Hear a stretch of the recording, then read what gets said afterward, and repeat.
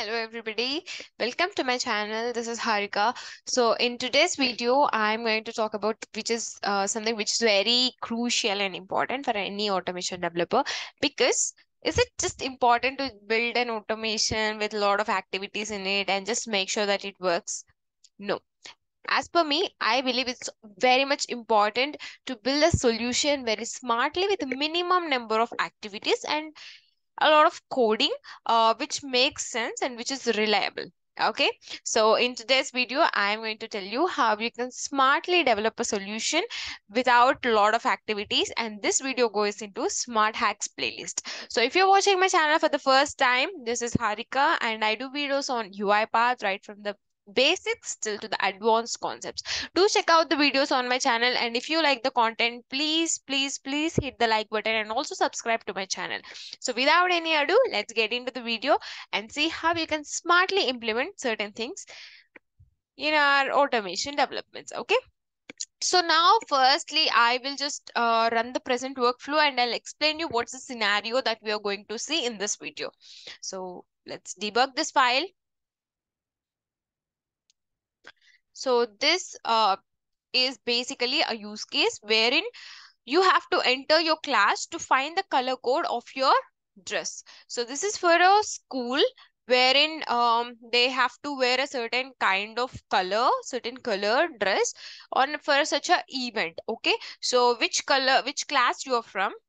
So I am going to enter that I am from third class and just say okay. And this automation will run through the process and it will tell me what color dress I have to wear for the event. As you are from class 3, you should wear orange color code dress for the event. Okay. Say okay. So if you see here in this whole automation, what I have done is I just have a predefined set. Okay. Let me show you. Okay, this is my set. Yeah. So based on the class, green, blue, orange, yellow, white, and purple till sixth class, I just created an input dialog where I'm taking the input from the user from multiple choice. So once after that's done, I am training my robot with the conditions. If I'm from class 1, I'm gonna assign this green color to a certain variable. If not, the blue color. Otherwise, if it's from the class 3, orange color, just the same thing that's there on the notepad. Class 4, yellow color. Class 5, white color. Class 6, purple color. So this is the whole thing that I have done. This is a lot of code, isn't it? Because let's say if you have more than 10 conditions or more, like 50 conditions or something of that sort, don't you think how big, how many activities that you're going to add it here, right? You all know the if else block, else if block and all, right? So that's gonna become a huge number of activities, right? So how you can actually code it in the VB script. So I will just show you the whole workflow I'm going to recreate by using the if you know the ternary operator, I'm going to talk about that also, and I'll tell you the syntax of it also.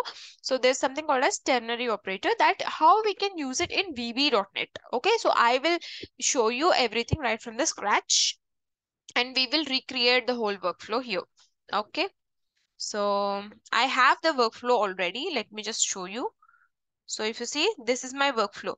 Just the same thing, the input dialog and the message box, the whole, nested if else, whatever we have taken in the other part, I just replaced it with a single assign activity. Right? How smartly we have just changed, we have transformed. So this will come in use a lot when there is a huge set of things that you're going to use when in case of nested if else.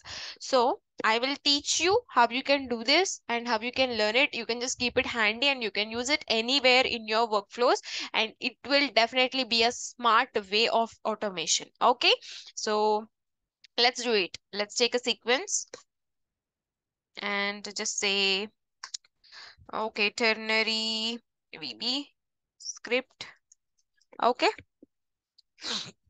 So what I'm going to do, just take the same thing, the input dialog. Okay, I'm not going to change anything in the input dialog. So what I have given, I'll show you. Okay. So I just gave enter your class to find the color code of your dress. Okay.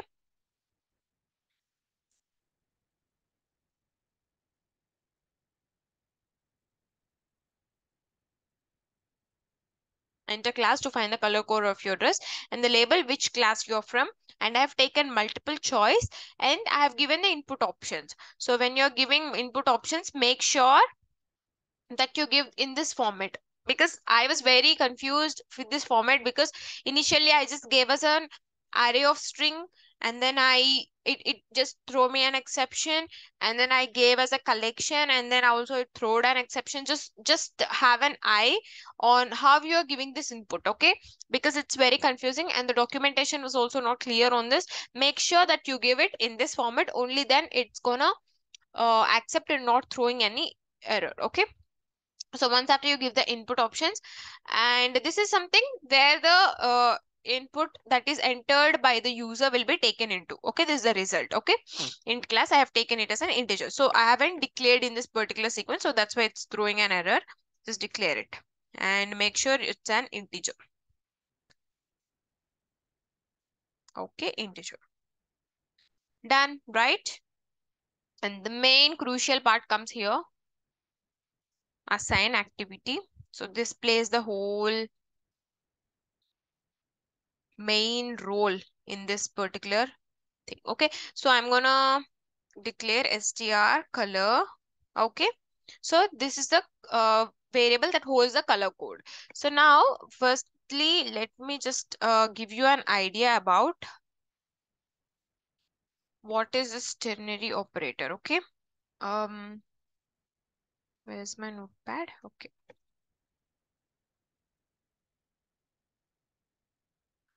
so firstly you have to remember whenever there's a condition. Okay, so here we are giving three parts. Okay, condition, in that particular if. Okay, if, so this is like a basic if else only.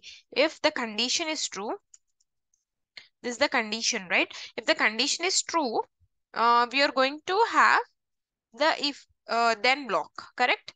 Otherwise we are going to execute else block in the same way, but instead of those blocks we are just using it this way. We have condition, and there's something called as true, and the other one is false.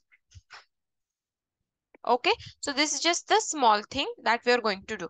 So how I'm going to write this condition, I'll show you here.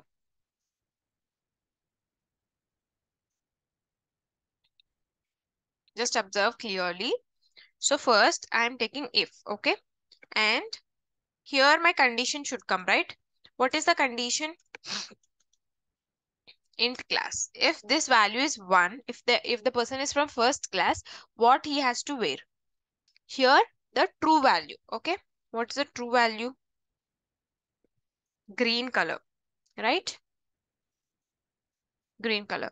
Otherwise, what is the next thing that I have? I am going to check. Just like how we have done if else, else if and all, in the same way. I'm going to check if the person is from second class. Okay.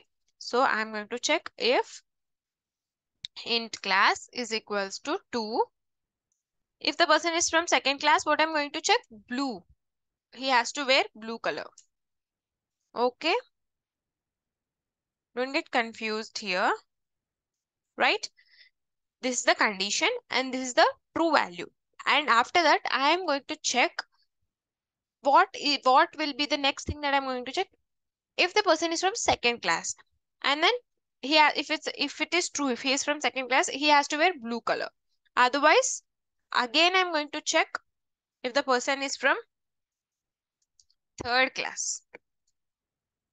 So what he has to wear? Orange color, right?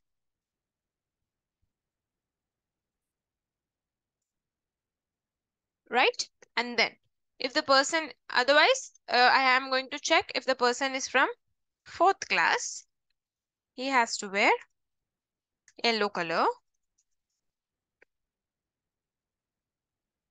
And finally, again, I'm checking if the person is from fifth class.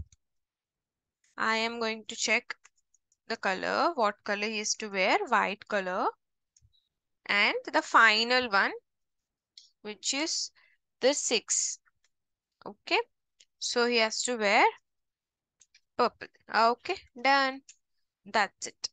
So here, what I'm going to check is, I will show you. It's very clearly, I will make you understand. So here you see, let me write in the notepad, okay? I told you this is the condition, this is the true, and this is the false, right? So the same thing what I've done, if condition 1 is true, then I'm going to assign true, okay? Output will be true, otherwise false. And if I have one more condition, instead of false, I am going to check it here, okay? What I'm going to do here, if the condition 2 is true, I'm going to write true. Otherwise, it is going to be false. Okay. So this is how we have to actually write. So in the same way here, just replicate the one that we have gone through over here. This is the first condition, right? So if it is true, the person is going to wear green. Otherwise, I'm checking this. Okay, in this case also, if it is failing, I'm checking this. This whole thing, whatever is coming, is a failed scenario of the second condition. This is the failed scenario of the third condition. This is a failed scenario of fourth. Okay, this is the failed scenario of fifth. So here we have to understand one thing clearly. What will be the failed scenario of fifth? That means person is not from the fifth class. And we are checking everything. This all things were failed. So we are checking the fifth class. In the same way, if the person is not from any of these classes like 1 2 3 4 5, obviously he's from sixth class because we have multiple choice option, right? So he is from sixth class. So in that case, we don't have to check this condition actually. Just keep it over here. That's it. And then you have to close all the braces. How many braces are there? 1 2 3 4 5. 1 2 3 4 5 6. Just close this.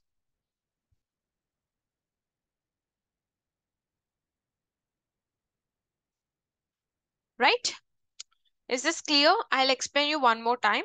So this is the first condition. If this is true, then green. Otherwise, we are checking the second condition. That means person is not from the first class. If this is true, blue. Otherwise, we are going for checking the third condition. That means person is from not from first and the second. Like that, we are checking fourth. When we are checking fourth, that means he's not from either of 1 2 3. And then fifth. That means he is not from 1 2 3 and 4. If the person is not from 5 also, then there's no other option that he is from any other class because there are only multiple choices. So that's why I have given purple alone, right? Let's say if there is not multiple choice but something else, okay, like a open text, you can just answer like maybe 10 also, but in your school there are only till sixth class. So in that case, what you can do, you can just keep if int of class is equals to 6 and just say for sixth class it should be purple, right? So purple. And if the person is not from any of the six classes, then you can just mention, if that is a failed scenario, just say failed scenario or out of box or something like that. Or you can just mention class is not in school range, something like that. You can just mention and you can just give. Okay, so let's we can just check this scenario as well. Okay. um Firstly, okay, as I have written, we can just check this scenario as well.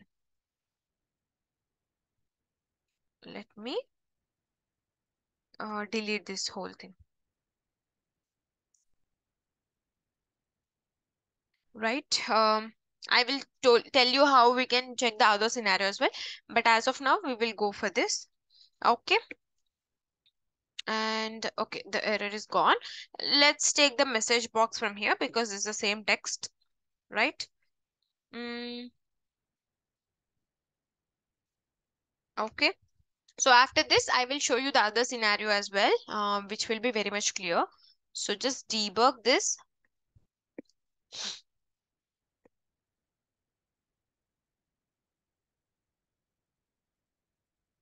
So we haven't written the condition for sixth class, but we have mentioned it's a purple in the end, right? So I told you if the person is from fifth class, sixth class means it has, by the time it has come to check the sixth, all other previous conditions must be failed. So now I will give six only, and it should come purple, then it's right. Perfect. As you are from class 6, you should wear purple color code dress.